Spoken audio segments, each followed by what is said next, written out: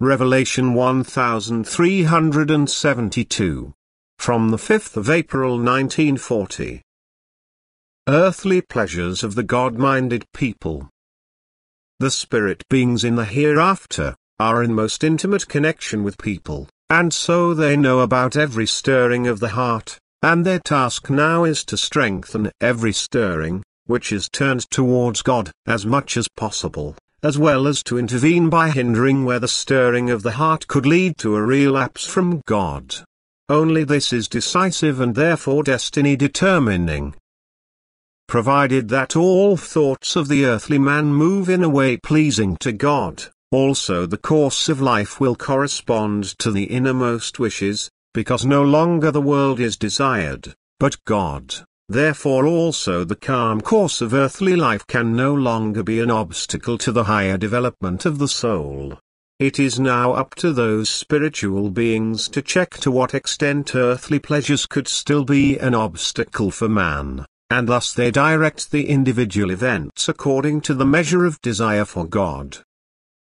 What could reduce or limit this desire, must be withheld from the earthly child until the will to God eliminates everything else in the heart.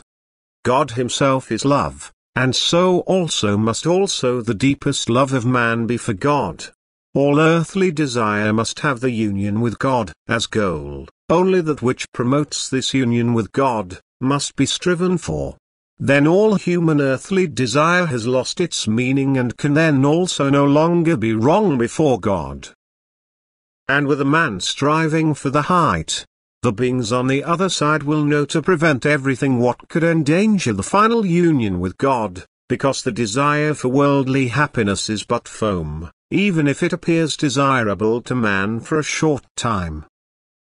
If he has now completely overcome and only desires to unite with God as a set goal, then this also brings a loosening of the earthly restrictions with itself. Many things which man has eagerly striven for before, but was wisely denied. Now there is however no more danger for the earthly child to be separated from the Father as a result. And so the earthly life of the God-minded man need not be joyless at all, provided that these joys no longer endanger the striving upwards, therefore are not sought for their own sake. If, however, the danger is not yet completely overcome, the beings on the other side see to it that man's desire is first clarified and all earthly desire is killed, so that the soul does not run the risk of becoming shallow.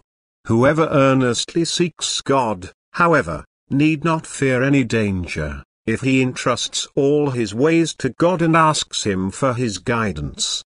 Then he will be guided rightly and reach his goal. Amen.